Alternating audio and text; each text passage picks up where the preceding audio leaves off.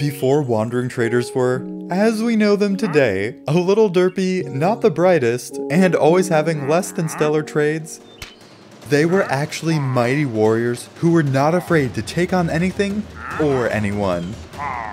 These heroes for hire gladly accepted any quest that you would need them to do, as long as you had enough emeralds. Some wandering heroes were born into greatness, having the natural skills and fearlessness to charge headfirst into battle and defeat any monster, while other heroes, like me, were formed through turmoil. We would travel through the epic world of Minecraft in search of adventure and, of course, emeralds. I acquired 3 goals when I began my journey as a wandering trader and hero. Number 1, get 2 pet companions to carry my things. Number 2, build a safe haven for my fellow wanderers and I to rest between adventures. And my 3rd goal was given to me the first night after I left my village. Really quick, if you enjoy this video, consider liking and subscribing because we are so close to halfway to 1 million subscribers. Alright, now here's the story of my first 100 days as a wandering trader. Day 1. After this seemingly random fire that had consumed my village finally went out, I searched the rubble for any survivors. All I could find was a chest that had a warrior's cloak inside. With no home anymore, I decided to wander the lands, attempting to help anyone that I could in an attempt to cope with the loss of my village. I gathered some spruce wood as well as some bamboo from the nearby jungle, then I left the remains of my home behind. Don't worry, there was some water down there. I needed some basic materials to survive, so I gathered some cobblestone and crafted some better tools. Then I grabbed a little coal, and soon I was on the hunt for food. While my next meal roasted on the fire, I went mining for some iron to upgrade my equipment and get myself some armor for whatever things that I would face in the wild. While I was mining, I noticed the light flashing deep in the cave. When I jumped down, I landed into the sponsored part of this video. Sponsored by Monster Legends, a free-to-play game available on both Android and iOS. I love to build, and you begin your adventure in Monster Legends by building a world for your monsters to live in. Then you are ready to start collecting all types of monsters and building up a formidable force. There are literally hundreds of monsters to collect and add to your army. You can get awesome YouTubers like Dream, Mr. Beast, Jacksepticeye, and more. You can also collect monsters with 6 different rarities and many types of elements. And the best part, you can breed monsters together to create cool new species. The combinations are limitless. I dare you to try something crazy like breeding a water and fire monster together and let me know what kind of crazy creatures you get. Level up your monsters, choose their skills, and strategize how to win these action-packed battles. And for those who enjoy PvP like me, there are different modes where you can conquer the adventure map, explore dungeons, and fight in real time against your friends. New events happen every week for you to discover and play new adventures, and you can also team up with other monster masters to chat, strategize, and battle in epic team wars. If you download the game through the link in the description, you will receive a special reward worth $30 for absolutely free, including 10 gems, 50,000 food, 300,000 gold, and the epic monster Kaori. This offer is only available until September 26th, so download the game and I will see you on the battlefield. Now let's find out what that 3rd goal was. That night, I had set up a little camp and was waiting for my iron to smelt when I was visited by a unique looking witch. You seem to be the adventurous type.